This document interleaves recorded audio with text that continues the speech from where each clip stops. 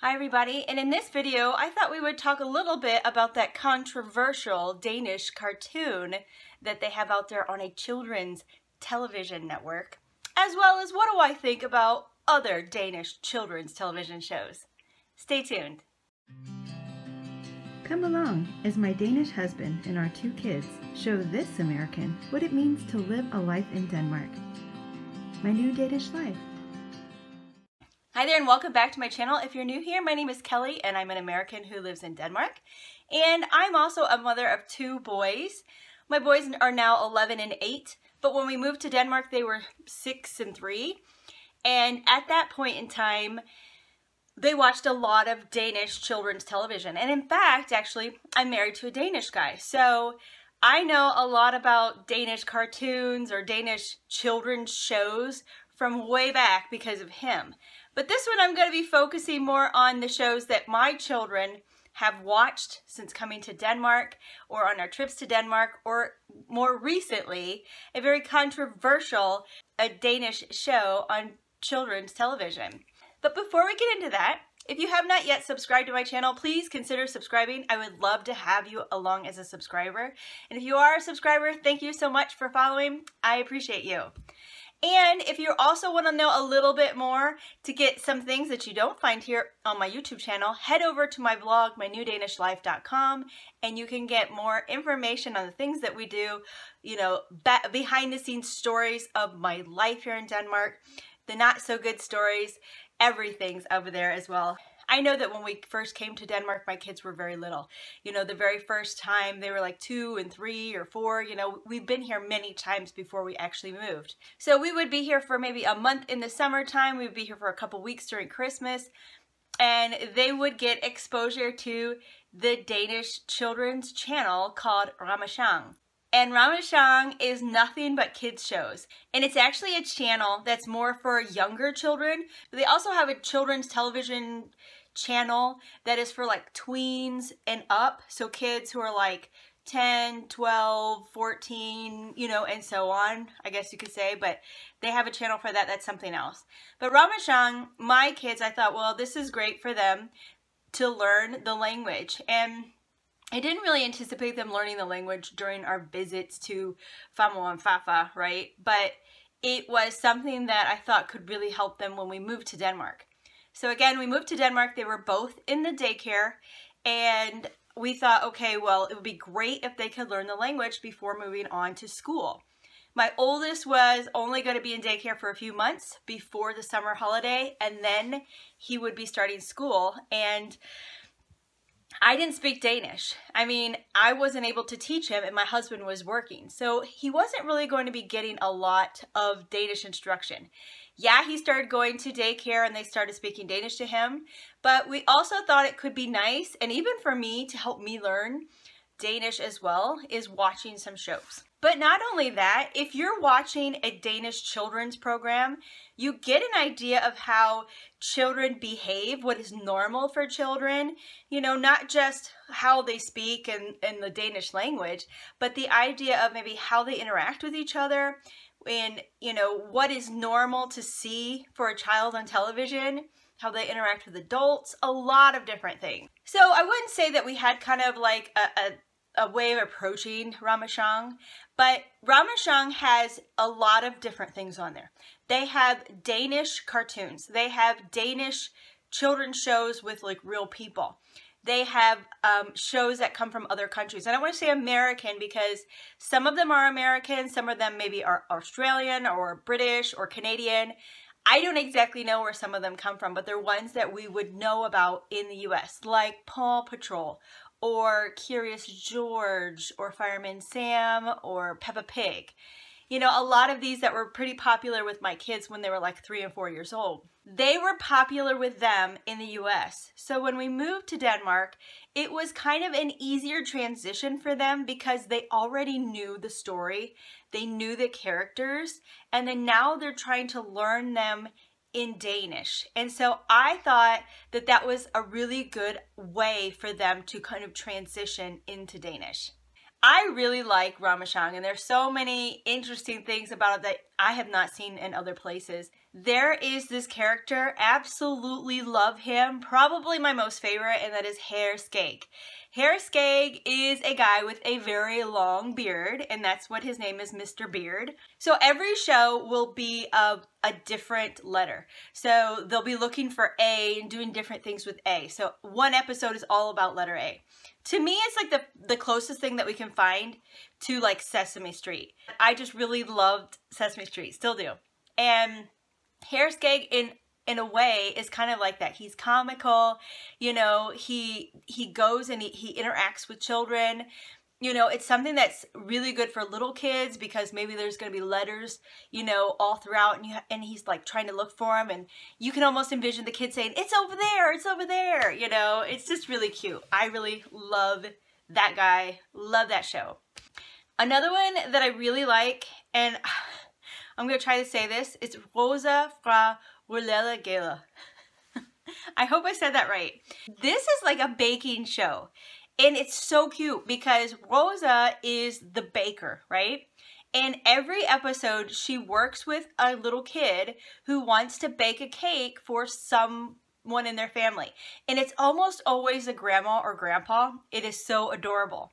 So the kid will go to her house and they will, you know, talk about baking this cake, let's say for grandpa. And then what they do is they go to grandpa's house and they sneak in and they kind of look around and try to get inspiration for what they want to do with the cake. And it's always really creative, you know, like somebody was a golfer, so they made it look like golfing, you know, grass with the golf balls and all this sort of stuff. And then at the end, you know, the kid takes the cake to grandpa, for example, and then Rosa stays off to the side because they don't want anybody to know that she was involved. You know, this was all the kid's idea. And then the kid goes and says, you know, I made this cake for you. And it's so adorable. I absolutely love it. Even though it was in Danish and I had no idea what anybody was saying, I love that show. I just thought it was adorable. Another one that I think is really kind of funny is Moda Mila. And she is somebody who's all about like mechanics, you know. So she's got like a motorcycle or like a truck or a van or what, I don't know.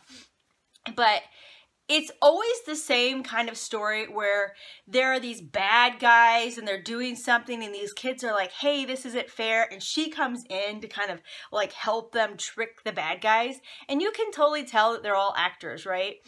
I mean, I don't know about the kids. They could be kids that are just like there. I don't know. But you could tell that the adults are actors because it's so kind of far-fetched what they do. I don't know. But it's really interesting because she comes in and helps the kids trick the adult. You know, and I don't know many shows that are like that. Maybe more like cartoons and things like that, but not with actual people. And I think that's really kind of, it shows you a little bit of, you know, like the Danish mentality of children and adults are more kind of equals and everybody should treat each other the same. And I don't know, I just think it's funny also because, you know, I think a lot of Danish culture is being silly. You know, adults are able to be silly, and you see that a lot of times. You know, I think about like Sesame Street in the U.S., it always seems like the adults are always kind of like role models, you know? But in this case, the adults a lot of times will dress up and do silly things, you know? And I really kind of like that.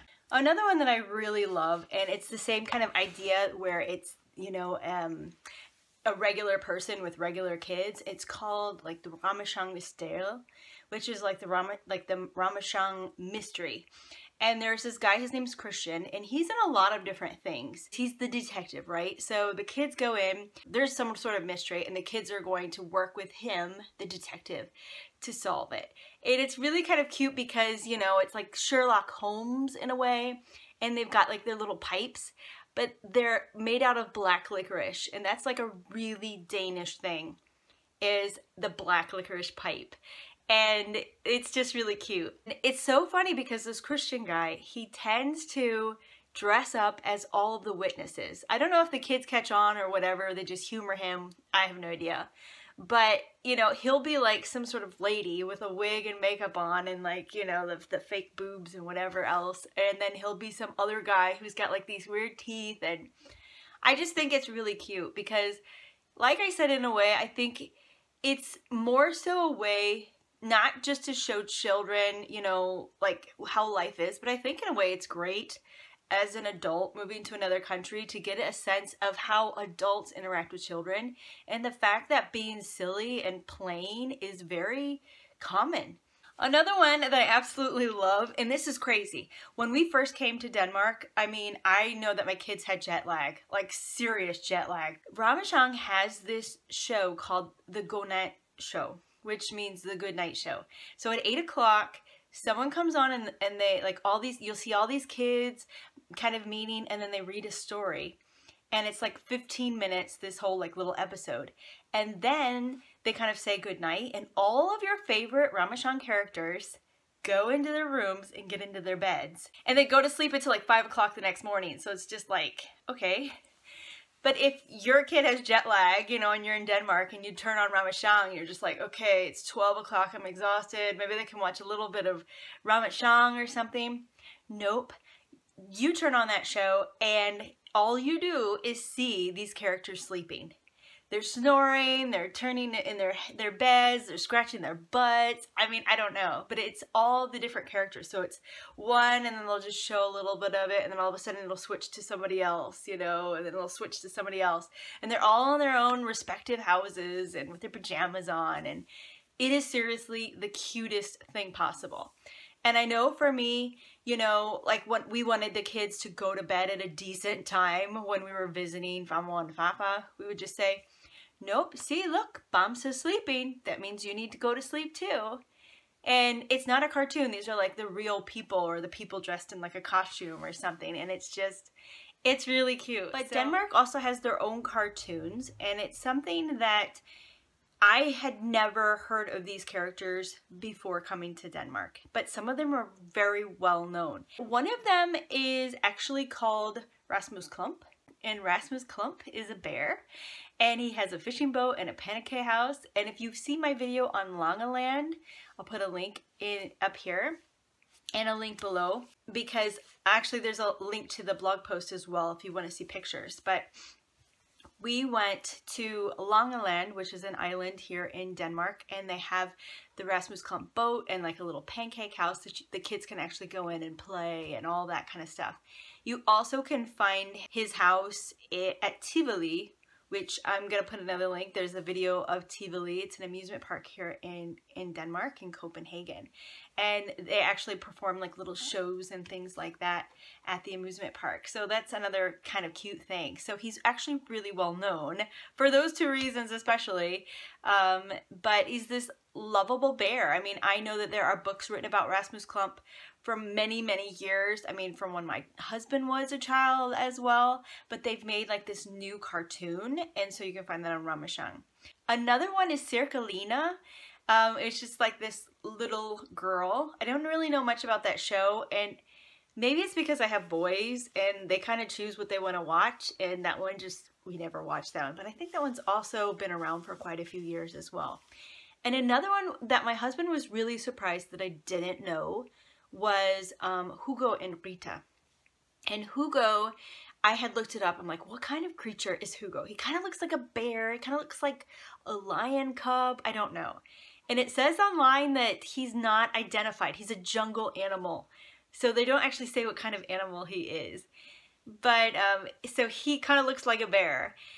And then there's Rita, which is this fox, and she's from Copenhagen. And so they have like these shows for Hugo and Rita, and then there's also like movies. And my husband said, oh, you don't know who they are? I thought they were everywhere.